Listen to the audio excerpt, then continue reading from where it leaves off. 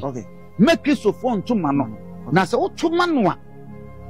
O to Mabomia. We kiss not to Mana. No, go sit down and my bosom noa. A yemi a noon near to Abamano. And to all any son as Yamana go sit down and my bosom. And to be a yet by dream, I will need Bible me or kiss in your sorry. And yet will be a castle. No, need Bible more castle be a Tidia Memican as I said. So was some bosom body and your men so men to man. Because bosom no opposite dama bosomana. A yamino me a no kiss on me, bosom it matramano. Nicole for it matramano, be a pen as a diabetes matraman. But what was some Yankopon would bring Yankopon see Nipa. I would do Yankopon so say any pebiana as a party piano. You don't have to vote for him because some one for the promises and so any campaign of our that's fair enough because Obi Ashanas. Obia Ghanaian Confor, Malam, or so for one way, Obia Shoman Penias, or Penishubia, or Bomani Subia Benyan in Sanodi. But going for an assistant to make a pledge and promises to him that I'm going to build a house for these evil adults. And I said, this, you're not na meme Christopher. Yeah, Nakupan Semino, and an enco. Okay, Matthias. And the 42, Isaiah. Obi entry 42 Isaiah verse number 8. Can verse 8 and 9 na hwade. So be say what to abama obi a okoboso so de Yakobon de. Me say, okay. Make Christopher to mano. Na say what to mano a. What to maba omi a. We kiss na to mana. No ko sit down ma bosom no a. Eyeye mienu ni ato abama no. Credits no enkoma Smart Ghana TV ono ene free etwetwe enkomo na ebusia enchepi na mebetena fidie mu hanim say and this same man of God wojina na sorry demu ekache na sorry ma say wo wunnim na odu kokromoti ebeto aba edi ama Dr. Mahamadu Bawumia no wo bompa eche di amponyankopon kra na enya di atwedi amponyankopon ebetie wo mpaye ne da mebetena fidie mu hanim say remember me ne hara ATP ye to 2 bi manena na enya sam ketwa se wo yenyamidi fu agese wa sorry madosho enipa bebre na ena wo na so nipa bebre na netie wo preaching eniema bebre ekoso wo man Ghana ne se wanya mu bia nka na se nyamidi fu te se wo begina wa sorry dem na beka se so obi de nikokomoti eto aba edma Dr. Mahamadu Bawumia eye bompa ya ni nyankopon entie nipa ni pa body a na as a prophet no mesre bisa se eden ena wo preach ene de so me na social media yi so me pensem pade aba so mo a ena me hu se nyamidi fu ne nsema wo kamera bi etwema ke betena hanum se tutu bi mane na yebka ye ne ne hu ni se on kan nsema wo ka ye no e bia wakoda hwunye so ehun se o social media wanka ne ye nti no e wo se o reverse sa statement this time no Smart Ghana TV for any ye interview no na wasa so e repeat that same thing na wakaye no na quite remember say ebra Dr. Mahamadu Bawumia oye ne to e won kramante mu no e na wo kopie mu e won say enkran de aya na ye ka ne say wulome nti no be ko baby a be kwa kochia na nanom ne ade no obde ne ko nti wo kopie mu onom no mhio and ye wa bade and ye ma ye mompaye emfa mawo and wo mo bompaye e de manom. During that time, the nipa bebre na ebe blasting ye papa say anka kremoni di anka shrine efa hobe. And I remember very well say Alhaji Abdul Hamin Rahman, I don't know if I am correct with the name Rahman. Our ye Islamic like eba bontembe ka so. Mo amututu bi edemane Dr. Mahamadu Bawumia no besre ye papa say mo bejai. Na ye freshe ye trimu say Dr. Mahamadu Bawumia or ye vice president.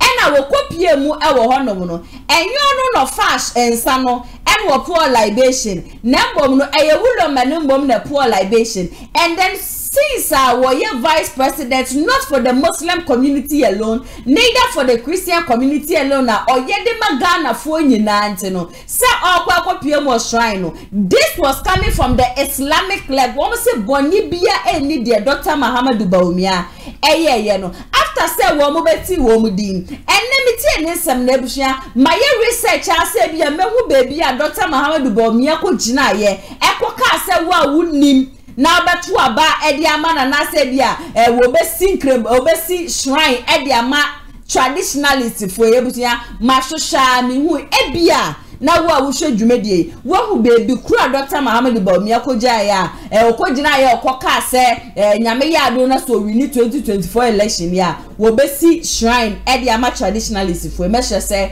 wo be signal no de channel kura hu wo kura no wo cho comment section ase a ya de ameba be hye ye be sra so fofo am okuro ma nim se de mo ye no enya de amobua Ghana for. There is no way abehu say kremoni bi be gina baby say wo di Kristo ni sofo atem e bi si de biarada matina fidie ma aka say sankenye yesum na difa kura na aka me di kremoni gina hono na di Kristo ni gina hono when it comes to abadaya me kremoni no eja Kristo ni nyame di fo ya wo preach ya nani abre wo ka say kona actually dem na kona ko so we ni so ade for all you know ebia na Kristo ni bi wo hono ma che 3 square e dey 2 square meal dey kra no what you mean provide at the end of the day no amafo ba ma share yes wo mo ba beje mo po asole na mo di credo kakraka mo di atu asole dem because people are protected by the end of the day if you people still sit there then you condemn someone because he's a Muslim. Come on. Mr. Ramo, he is a vice president for the country. On your vice president and from Christopher, on your vice president and from Cremofo, and on your vice president so and from a traditionalist. Ghana is not a Christian country. Ghana is not an Islamic country. Ghana is not a traditionalist country. We na yegum and a ye national ye nipa ba kunti ye best nyam ye di for mo krom ha say sai yi mo ne sa aka safina say bi mo sha say amokeka no mo nso sa ma dwen and from am ebusia nensa me de be som na dwenhwa wo bia no comment section na say we obetimi Edward Ncha for onum share video we ema uni ebi no so en share en fam obi bre mam thumbs up e wo honum 0557036109 me number no news awu abeso de send no betimi e de ascend me ATP wo ba be come inside e wo hanim say dwume ko ma shoma say confidential royal agency eni Kumasi online media school me panel ye be bo wo mo numbers ni nyina e de am ATP na ya se wa bibia boko nyankopon adome ho ye pan ye na wo so oba de na daro ma me so me hu ye ne me ka se me kono boko ba ase heat no me tie so for na se ase ne mebu afa so ubube fu because asofo fo be na o my Ghana mo hu ahyi omo hu ahyi papa ekuro ma se a Christopher e ba na eduabo akase a Christopher na ebo ye ko nsuo so ye ko ma na so Christopher adent na mo nka Christopher asa na mo ka Muslim fo asa Christopher who as a pastor as a prophet I want the Bible to him yes why you apostle impo well look come on now with me bia wa no kasa adamunya nipa ekramofo nya nipa ayifo from example abosomfo amunya nipa mo aso fofo bebre na mu bebu mo kro mo ko mo na se koje exactly so the problem ni say ana nipa ko wona nipa like me sometimes I mental go bebre what they want to my Dr. Bawumia kawanu too and don't preach say what sort of man got to about from my Dr. Bayi John Mahama na me na me pampa say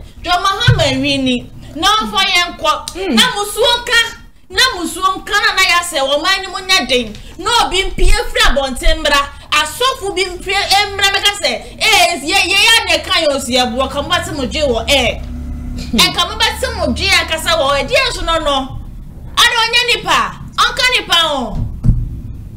And now so send them me watch them na me waka him say dey munyo so Sunday o be expect me say me offering.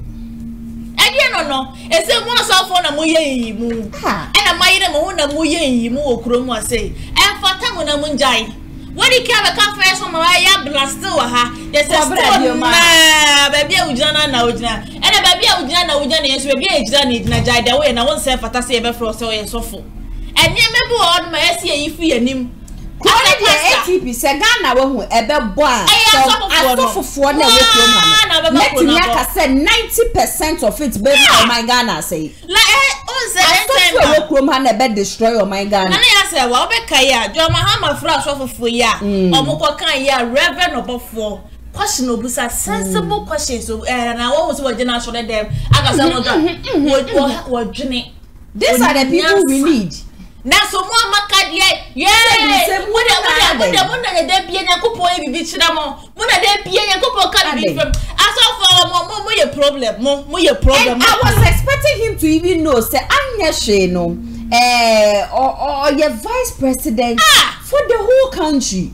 It is saying ka wo kodu ho no mo no na wo maka so mo be bompire ma Ghana ye sa asum we nyina and even incremofo penifo na kasa mu kra na ba be ka say body be ani because of ni position na e kra no it is so oba na so be ka so bompire e dia mana body be ani enkra for they do not joke with their wolomere the gas state no they do not joke with things like this 80 I'm gonna copy about like Momo, you're hypocrite, Momo, so Moya Nyachman Cassa. I saw for you, say, Munina, my name Boguasi. Munina, my pastor, Reverend Asari Dankwa, would never see a thing like this. My name Boguasi will Kuromu say. Now the politics better be ready for everything that comes your way. When I saw him on the won't see my shop of phone. Now I'm got 2 about phone. Na yeye na badika ga me no mi ye ni visa okrom ha passport kura we ni bi ahaya ni ye beto no o chi no ko no ma ko ji suku fi obete kwase asem ni mwase no obete ka chi o na me de me wase but me stress kwase asem ne de aya me ka sa me nte wase me pass we ni abede but me kwase asem ni we de aya no ma na ba fom kakra dia ma Obia to collection what 2 Afrintia tight ne be kwa SHS nana wo pes omumwa keke asole na fi no ekoso ene de minim se ekoso mi akasa mo bi eti asole mano mo nkoto aboda mo nkoto abafom na da mo tie ma sofofo no na God me see nyina krom anet ye nyina be sabi obia wo say ne sofo ye powerful ye ne sofo ne beka no eno bedi ekire but ye be sra sofo ye papa we are not here to disrespect any man of God we are not here say ye be kasa edi etia mo we are not here to disrespect the oil on your head but etode bia in as much as say ye ka the spiritual aspect mo ka mo Bible ni mo nsem ni preaching ni quotations e wo Bible mu no ya na mesre ye papa so say aya mo ndwe ho say ye Bible no kura si nche ya the person involved no or your vice president for the whole country John Dramani Mahama onye kremoni na sumprepi no okomox Yenti kwama say na John Dramani Mahama ekwo kremofo bo say nyame yadum no win election a wo beba be see ayimotre dia momo aye bia kremoni wu aye no ko shema ogana debi and nobody has ever condemned it say identity na John Dramani Mahama ye Kristo ni okwa Assemblies of God na hwe be hu ni bia no na wo boss kremofo di wo mafosha na wo namu bi me na yase wo me hu ni say because he is former president I was up as was so be dear and until the regions just a region 60 regions here our work when you so be ko baby ah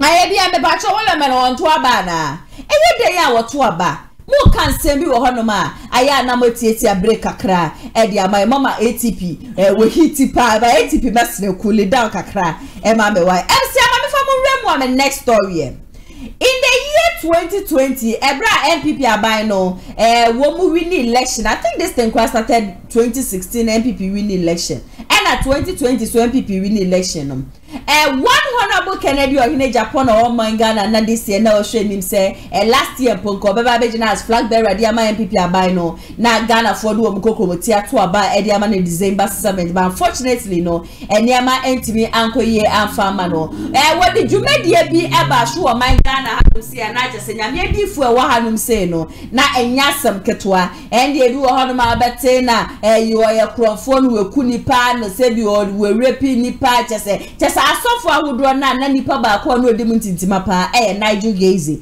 this time amene mo ka say Nigel Gaisie dey send bia babonte this year aso ne ehu say Reverend Obinim ababonte abeka say the Ken Agyapong be ye no ka say we sua ne lesson ni ade pa amanfo cho ni ade but when it comes to Nigel Gaisie next about the ababonte ni abeku Santana na twetwe nkomo na o kire say the Ken Agyapong be ye na no one affecting Nebusia 2 affecting na sorry was what to kwakra ko bi memu ojira ho no ma no bi be point finger ka chen say wo ye wudini wona ye siga na weku obi no na to sa asema ye keka ye fa ne hu nyina no na no kura ba kumpo enim wose ye nne baby a chese the APP abai no wo mo ya etumi kosu nyina no enam attack a wo mo attack ya sofofo a wo mo wo man Ghana chese asofofo ne de won kebi fama MPP ne de ye bu se wo ye tamfo kura but de o kebi edema woman ne de wo mu bie no hono me ya hwa asofo for strategy ya trustees ya no wo national cathedral board members wo mu not even a single pastor crowd hono ma Ken Agyapong ebe attack ye neso prophet beduko bi eni asofo ahodo aka just a serious attack pa ena ekọ wo mu so won de ode nyankopon wase se chese de omo de ne fe mo ni ade nyina no twedi aponyankopon etime yi le free mo so kofi oduro wo na wo ye next na next wo ye no sisi ano target anka se ye ya no am de ma e ya ba wa solid mu na so oba puskele kebi unya ye so kofa ba gu kopa ba gu bi de chuma na ne ya grab ne ya bible tin aba begu weni ma se yanko na yenkotie ne nsem no emra sisi a but before Galamsey look at what honorable Ken Agyapong me any asofo any the church has I know say by this time I know say baby or I think so almost the ba yes me almost say sama no mo they fly into thin air but the point is that I know say honorable Ken Agyapong but this our regrets are no man no you know he said have murdered somebody for the past 8 years no police has invited me. No police. I'll say on TV, national TV, for three consistent months. Radio points everywhere. Say Prophet Nigel Gaisie is fake. He has murdered somebody, and no police in Ghana has invited me. I feel your pain. The pain it has cost my family. I feel your pain. The pain it has cost my children. And that so be on my or TV no here. Unverified later say I'm pan said number Israel or big pointers I'm told that you're a murderer. One require akuko krano yintimi emphasis kind in charity. But in the name of politics, dirty politics which me attacking the church of God. This government have attacked the church of God and saying paying for one konya minimum and slap boniface. They have offended the church, they have offended the prophet. Say me madam for so for the prophet say kasa the bitterness at which we speak. That is why nothing is working for this government and nothing will work for them to say Ghana for be punished on December 7th. Because they have attacked everywhere. Attack banking sector, attack Galamsey, attack teachers, attack which segment of society hasn't this government attacked? I mean, every segment of society, this government have attacked. Almost saw a young guy. And you know, most of us, some of the people, they are weak in mind. They will fall for it. But so yeah, Jumano now investments here, and no matter what cry. You won't see me yet. Almost set it and go for up with a man. Very well, so, but is it any last time? I'm telling you, as a last fight, so for Kofi Odrose or targets. So for Shanyomi, so for with friends, Opambo, because when we said John Mahama in the next president, no, they brought a lady. So, lady, no, a meeting or client so after sorry, only lady Nico die. You see, these things, you see. I always say who denigrated the man of God, the prophet. But don't forget that religion is powerful. And all of them, most of them, they go to church. And don't forget, say, power, what's not swatch 8 years. Ghana, I say, what's not swatch 8 years. Manfred Champo, because why so for. Nigel Gaisie, because why so for. Or Kum Chacha, because why so for. Yeah, D for a because why so for. Yeah, because why so for. And don't forget, say, we have huge following. And religion has a major role to play in election and body politics. And the MPP where they almost di assuring the bonnet, almost di assuring the bonnet. So for Kwabnate we are before and so be Shanyomo Yeno, Shanyo Kai. So for baby could be sorry Monday.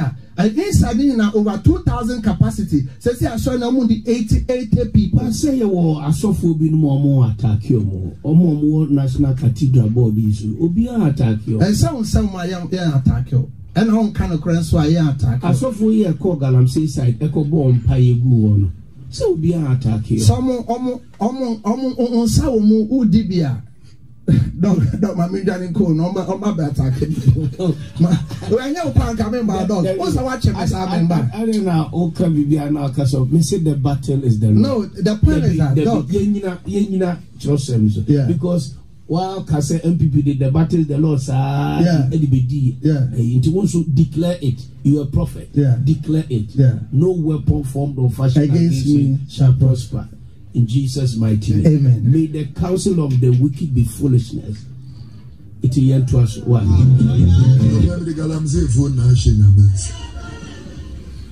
Penimubia or Shagalamse, God will kill. But they can't catch you. There may boss make book quotation. Maybe can be didn't work as so dear. That book quotation. I send me a make the quotation better actually. A could be a quotation who defend itself. Yeah.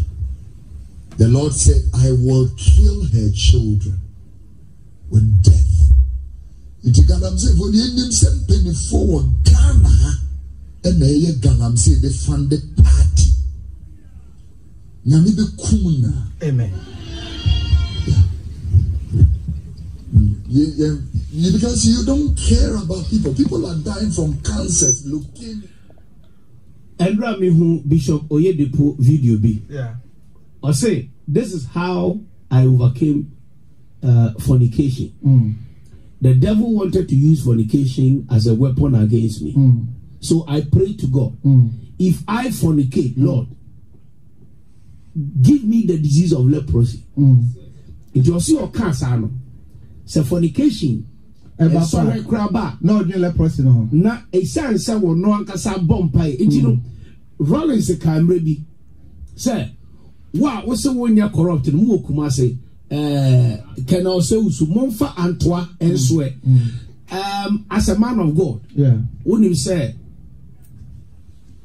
Sabe, a bin through Euradi because of me. Would you say, Yamma abain any moon penny for and can't tam ewo Galamsey who say, me can't tam say me nim Galamsey who say, me shak Galamsey as it. So me shak Galamsey as ya. Na entam kesi biya ni you normal fans way and no be ma ye to me as topic Galamsey ana me da wase me send chia obi bi oti station we be chia ma sorry mba prophet health church for and aso for nem pay for bi oti to answer your question dog President Kufuor person topic Galamsey just a command and he say let's not be political about it almost can't because they want to have a space and mess up and still do their corruption. So amass wealth illegally in internet. Then they will bring say NDC, CPP, be and NDC for ya to amomo. And NDC for the war power. More power. It is a more power there. You should be able to use the majority power, voting mama ya demamo to stop the Galamsey. I be make Abusco, Aboga State College. And the year 2000, 2003, Brem River was my pride. But Brem, now you be near Numbi, and then Brem might say to Komilo, won't you mean Brem? Last May got Takrade, Prime so, and your DC, one of the ministers are Esranki Yin in Tamukrai, Western Regional Minister. Western Regional Minister. Meaning so make us some of the make court. Into make us say Western Regional Minister. Some of them they fail to appreciate say your members may be your mother for former busu and funny and who normal be brain. They are directly involved in the Galamsey. If they want to, if President Kufuor want to stop Galamsey, it's just a second. He will just command CDS or command. Of course, it should be the soldiers, not the police people. Say you people should stop Galamsey, and Galamsey will be stopped. So I know you. Say DC know you, say software know you, whoever is doing the Galamsey, it should be stopped. But of course, they are playing politics with it, and they don't have the nation and the future of the nation at heart. And so it's unfortunate. This MPP are binding there. It's unfortunate. Prophet Nigel Gaisie, Prophetic Health Chapel, Sir Dientia Omampeni Nanado, Intumi Enri Cathedral no.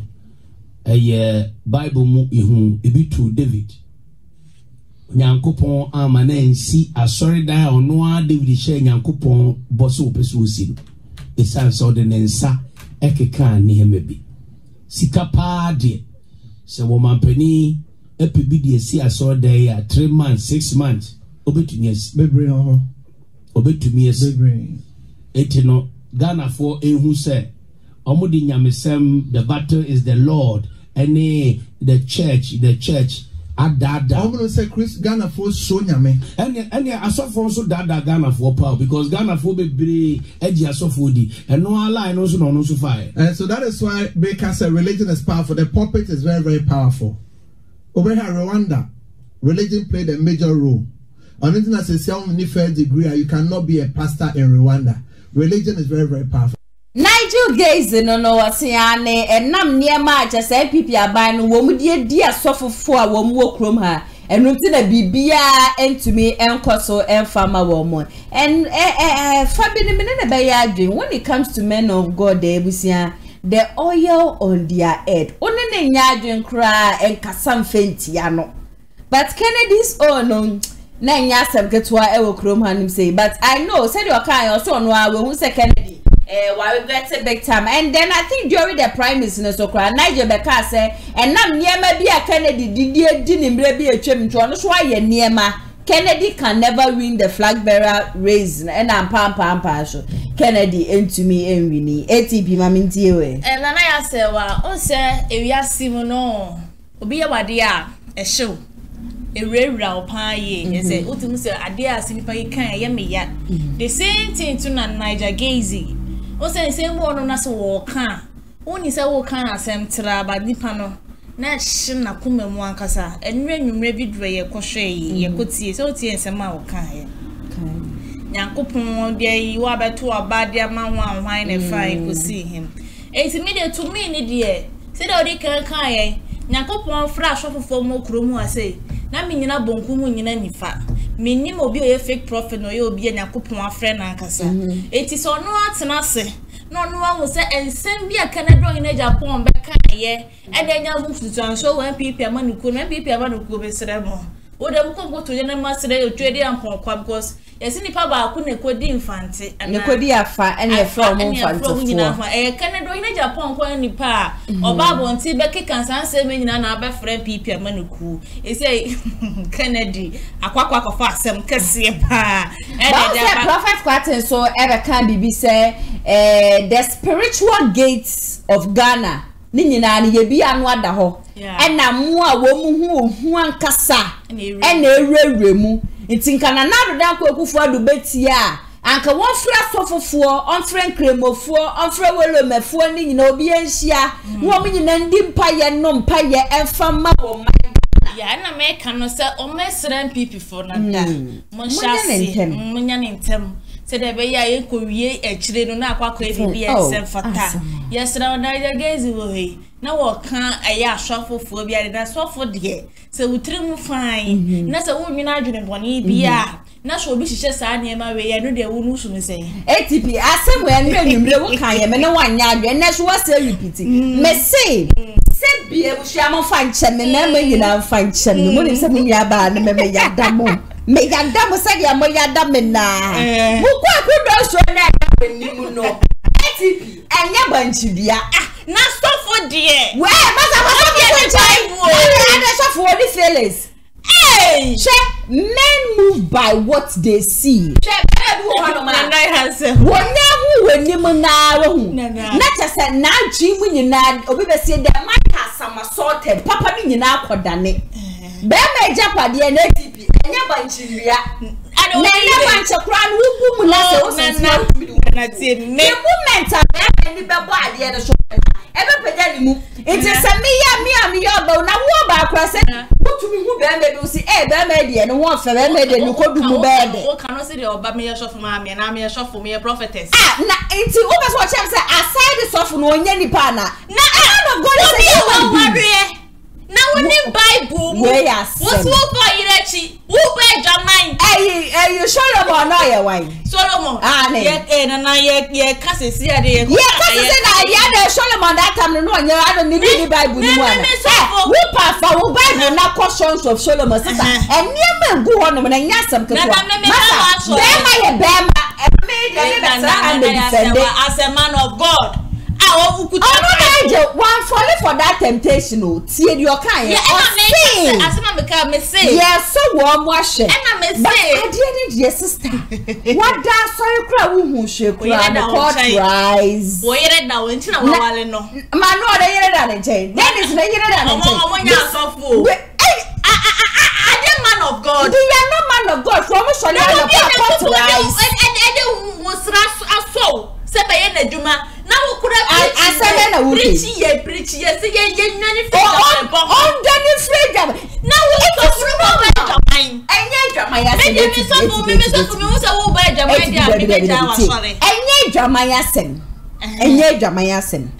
his statement is tempted warm. And I make us it's what took a few drew craft for say when the temptation comes, flee away from fornication. But then my me Matthias, remember say, I thought you the wood to warm. As a man of God, and you cause a damn mentality in a crowd. I know they are okay to pay me on Yadi. Now, yes, every day, yes, if you said about for coffee, you be by ye. I watch it, I said, you friendly, and a boo any up and then the console. What before the yellow who said the friend in the dam, actually. My friend in the dam, and I had surely. I said, who running and see the console. The dam and the page I said, hey, say a man will chrome her. Yeah, to make man of God. Who are that's a guest and who be